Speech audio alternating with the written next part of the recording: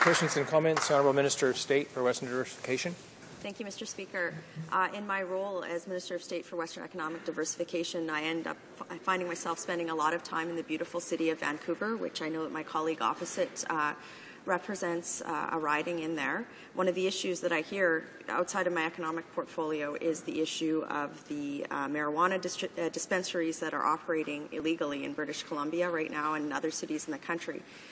The fact is they are operating illegally, and I'm wondering, since my colleague opposite represents a riding in a city where this is a big issue for many people, if she could give her specific thoughts on the marijuana dispensaries that are operating illegally in the city right now. The Honourable Member for Vancouver East.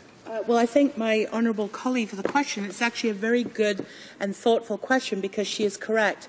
There are numerous, medical dispensaries for marijuana. I have probably most of them in my riding of Vancouver East. And the reality is that in Vancouver, the local law enforcement have basically, not enforced whatever laws they could against these dispensaries, nor has the City of Vancouver in terms of any zoning or licensing. They do have businesses licenses because they're not considered to be harmful. But the member may not be aware that recently the City of Vancouver made an announcement that they do want to actually provide a proper licensing and sort of regulatory approach to these medical dispensaries. And it was very interesting to hear the response from the Minister of Health in Ottawa, who's so far away from what's going on in Vancouver. And of course, her response was nothing surprising. It was no, no, no, no, no. This is not going to be allowed to happen.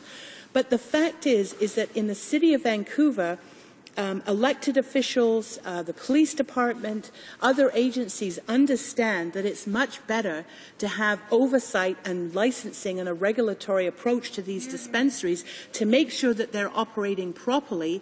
And that's something, again, that's based on public interest. So, yes, there's a lot going on in Vancouver, and I expect, as with other issues, Vancouver will lead the way on this and will be able to bring in proper oversight and a proper licensing system.